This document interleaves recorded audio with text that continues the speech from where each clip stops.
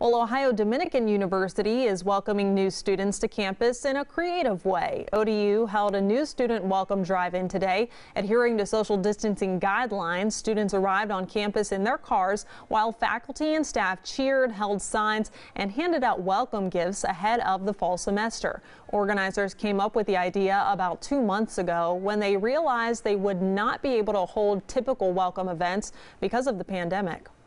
We've been really just playing it by ear, but we really wanted to make sure that we were able to put on a big event like this so we can really make sure that the freshmen feel like they're getting the ODU welcome that they really deserve.